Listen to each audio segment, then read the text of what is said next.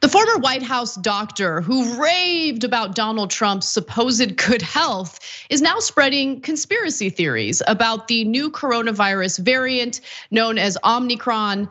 Now, this is Ronny Jackson, who is no longer a White House doctor. In fact, he is a member of Congress out of Texas. And he said this: here comes the MEV, the midterm election variant.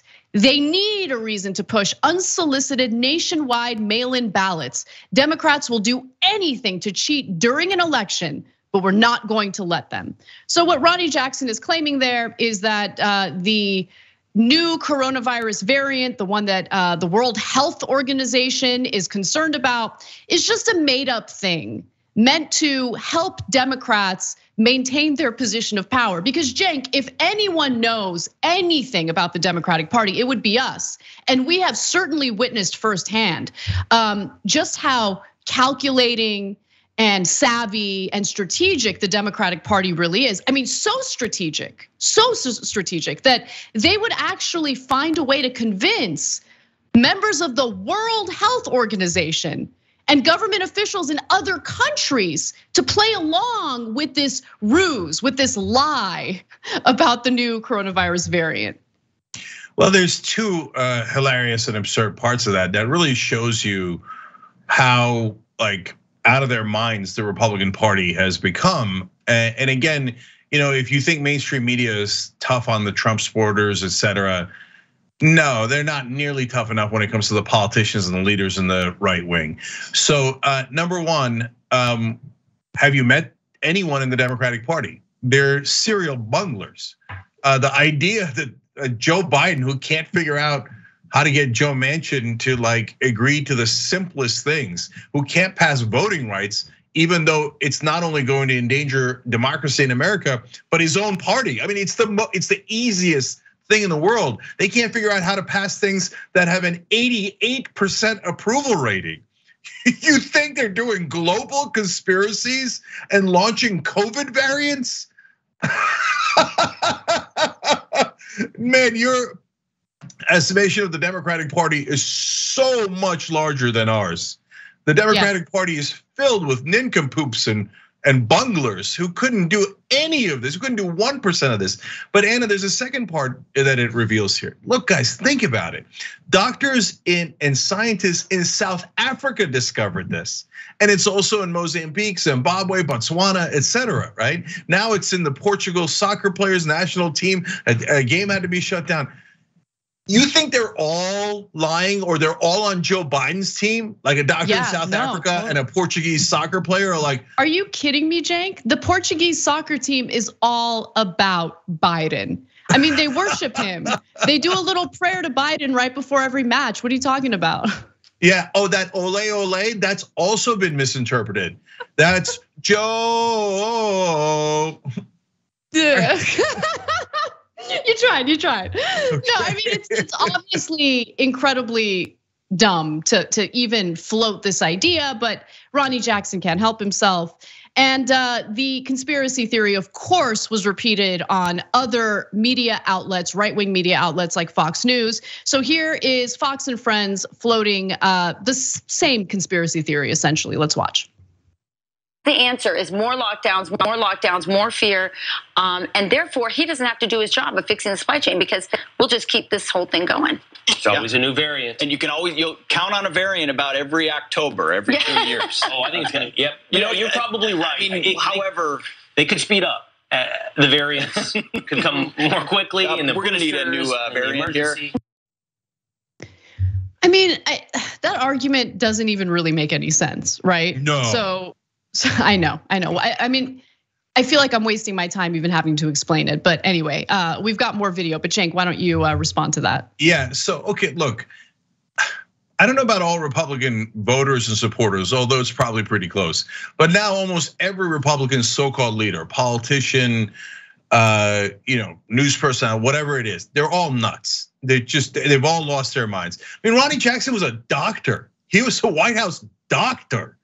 So when he came out and said that Trump was in the best physical shape that anybody's ever seen, and that he was 6'3" and 239 pounds, that's insane.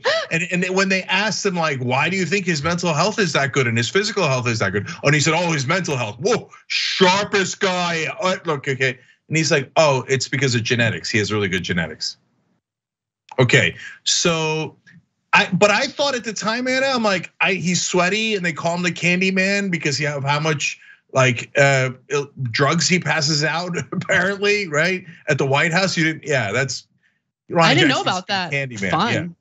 Yeah. Yeah, so, but I thought he's a I guess doctor. he had some redeeming qualities that I just didn't know about. Yeah, well, it depends. I'm kidding.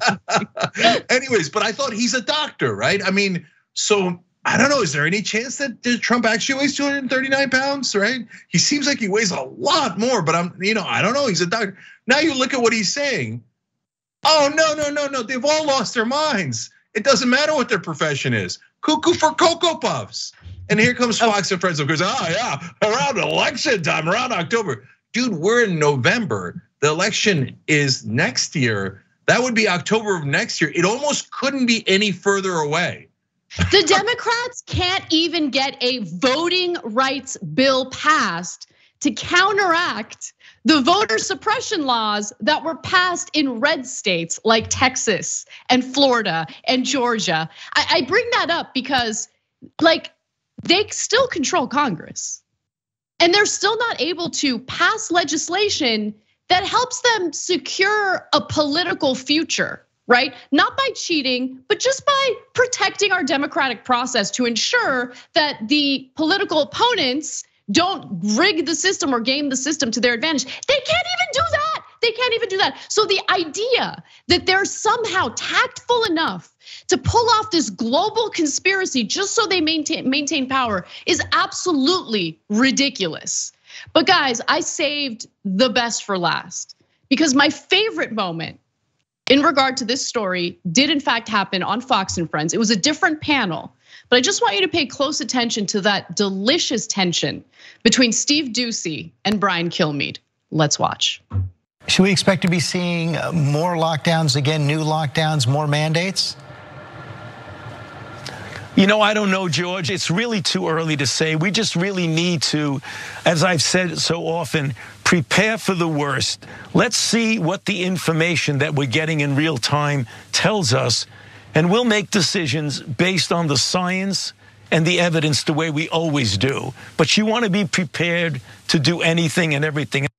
So you got to be prepared, and we'll know more. He's going to say through the president later today in 2 weeks. He should not be the lone voice. He has no credibility. This is terrible for the country. He was talking about science. This is empirical science. I just love that moment because Steve Doocy's like he was talking about science. This is empirical science. Shut your mouth. And he continued talking, Doocy did, and Kilmeade just looked so confused. In fact, let's go to that last video, not the one we just watched, but the one that really zooms in on Kilmeade's face as Doocy shuts him up. So this is terrible for the country. He was talking about science. This is empirical science. 2 flights landed Friday in Amsterdam from South Africa. There were 600 passengers. Oh, he seems so rejected and so sad. Okay, so that's interesting there. You almost never see Bert and Ernie fighting, and so in that case, Doocy is, I think, getting frustrated with the rest of Fox there, and that's an interesting development because he's like, yeah, it's empirical science. Don't give me this nonsense about Fauci and I wonder what he did with Bill Gates and oh yeah, and they rigged it together with the scientists out of South Africa. Yeah, that's the ticket. That's what happened. He's like, no, dude, it's science. Just shut up already about Fauci. And so. Yeah, look, I don't know what's going on with their relationship or what Doocy is really thinking. You can only guess based on the way they handled that interaction there. But listen, take a step back. Who isn't tired of COVID? Who doesn't want to get past it? Everyone in the country wants to get past it. I want to travel. I want to enjoy my life. I don't want to have to wear a mask anymore. I don't want to have to like worry about boosters every 6 months. Like we want to get to a place where life seems at least a little normal. And to be honest, the longer this goes on, I think the more of a mental toll it takes on the population.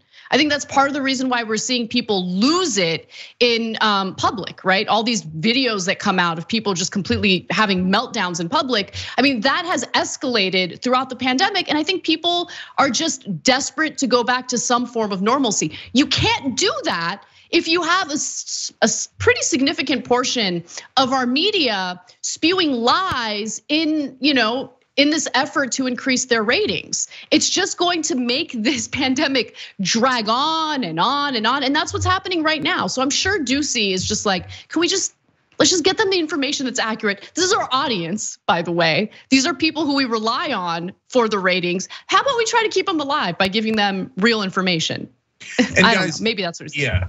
Look, if you live in our world, the reality-based world, it's hard to understand how much the Fox News of the world affect the rest of the country. So I read this account from a woman who's verified on Twitter and has a decent-sized following. I tell you that only because it shows you she's a real person, right? And her brother and her father believed that it was all a hoax. And they both got COVID. Of course they did, because if you don't take precautions, you're almost certainly gonna get it. And then the brother left the hospital and lied to her and convinced the dad earlier to not treat it and just stay at home. They both died. They died because they believed these insane conspiracy theories. And then people have debates about whether I should call them crazy. No, that's not the debate. That's not the debate. There's like literally thousands of people dying every week because they think Fox News is telling them the truth, or Newsmax or OAN, etc. And they believe lunatics like so-called Dr. Ronny Jackson and other grifters online who are trying to sell them ivermectin or whatever else they're doing. No, it's gonna get you killed if you listen to morons on Fox News and conservative media. They're lying to you for profit, and even Ducey can't take it anymore, and he's just shutting down his co-host because he's probably frustrated at how many of their own viewers that they've killed with misinformation. Thanks for watching the Young Turks. Really appreciate it. Another way to show support is through YouTube memberships. You'll get to interact with us more. There's live chat emojis, badges. You've got emojis of me, Anna, John, JR. So those are super fun. But you also get playback of our exclusive member-only shows and specials right after they air. So all of that, all you gotta do is click that join button right underneath the video. Thank you.